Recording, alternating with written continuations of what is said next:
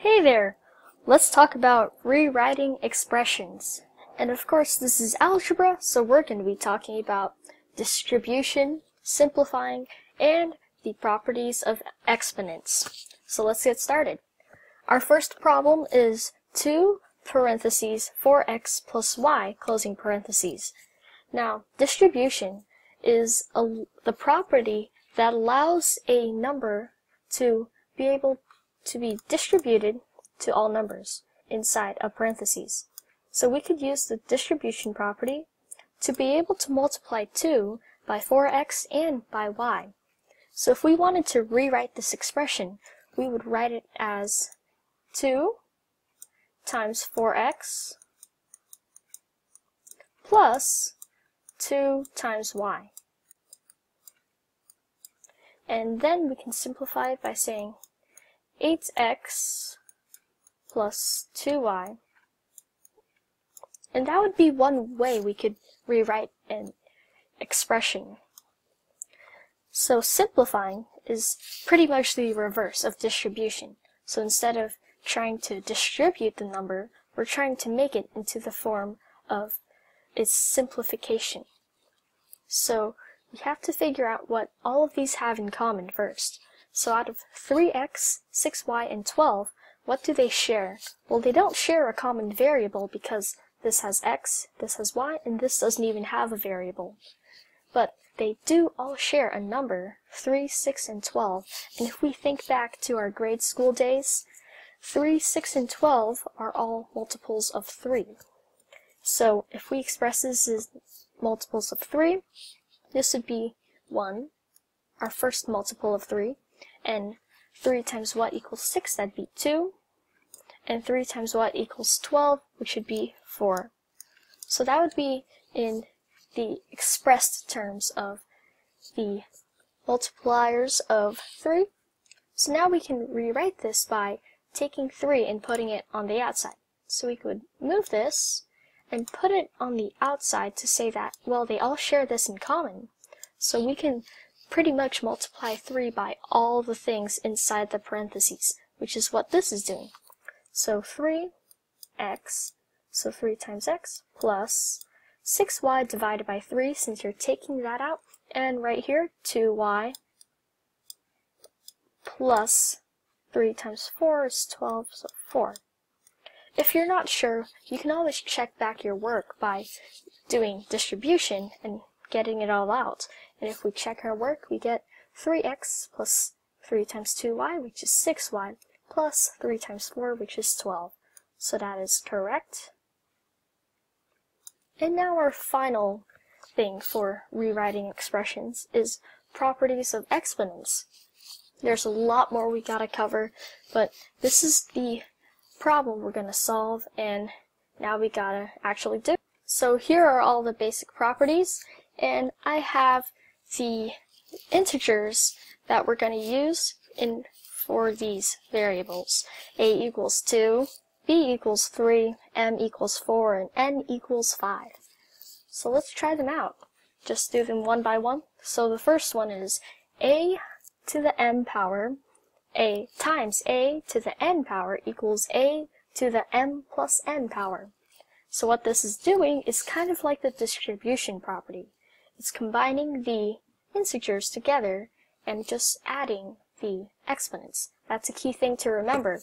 If the base integers are the same values, then you can just combine them and add the exponents together. So let's try them here. So for the first one,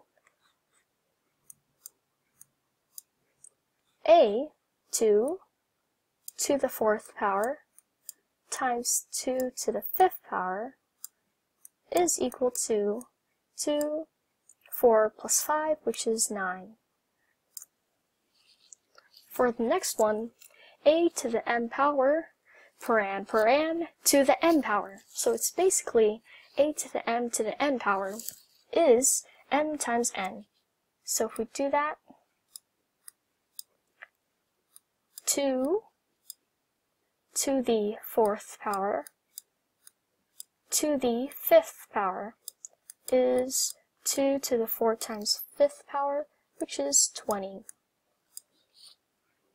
Now for number 3, a to the negative m power is the reciprocal 1 over a to the m power. What this is doing is taking the exponent and making it into a fraction in order to make it positive, because polynomials or any kind of monomial cannot be negative. So 2 to the negative 4th power is 1 to the 2 to the 4th power. Now number 4, a to the m divided by a to the n is a to the mth power minus a to the nth power.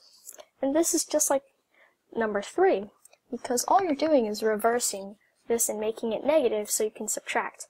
So 2 to the 4th power divided by 2 to the 5th power is 2 to the negative 1 power. You could also write this as 1 over 2 to the 1 power, which is just 2. So number 5 would be a times b to the mth power is a times m, a to the power of m times b to the power of m. So if we write that, 2 times 3 to the 4th power would be 2 to the 4th power times 3 to the 4th power. You could also write this as 6 to the 4th power. And for the last one, a to the 0th power is 1. That's kind of like a trick question because your first instinct would be, oh, it's 0, but it's actually 1. There's a long process to actually prove why is that like that, but we can get that at another video. So 2 to the 0th power equals 1. Now after all this, we can finally go back to our original problem.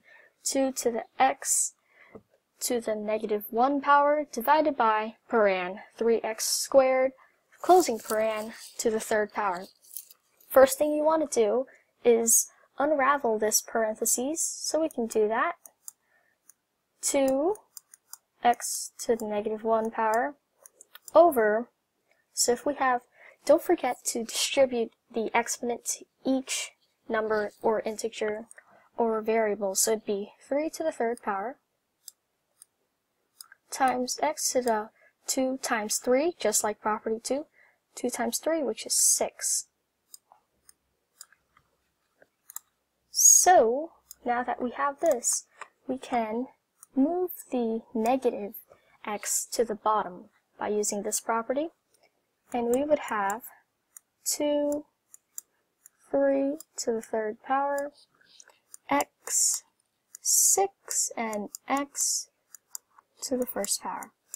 Now we can simplify 2 over 27, 3 times 3 times 3, and x to the 7th power, and that is our final answer.